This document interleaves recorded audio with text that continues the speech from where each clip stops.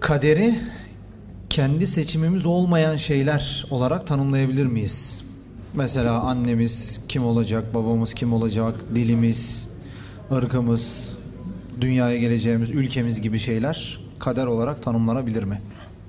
Bismillahirrahmanirrahim. Şimdi kader ölçü olduğu için Allahü Teala her şeye bir ölçü koymuştur. Bizim burada anlattığımız kader hayır ve şerle ilgili ölçü idi.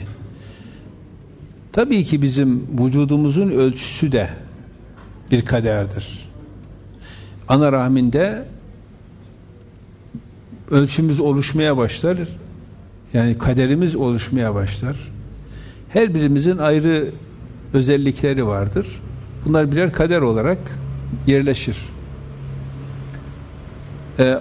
Bazı şeyleri bizim seçme hakkımız yoktur. Anamızı seçemeyiz, babamızı seçemeyiz. Ondan sonra ne bileyim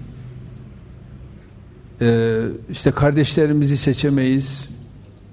Doğduğumuz bölgeyi seçemeyiz. Tamam, bunlar da ölçünün bir parçasıdır. Yani imtihan salonu gibi bir şey. Okulda imtihan salonunu öğrencinin seçme hakkı yok, biliyorsunuz. Yani o şey yapan imtihan saatini seçme hakkı da yok. Onun gibi bir şeydir. Yani kader kavramıyla ifade edilmeyecek hiçbir şey yok. Çünkü Allah her şeyi bir kadere, bir ölçüye bağlamıştır.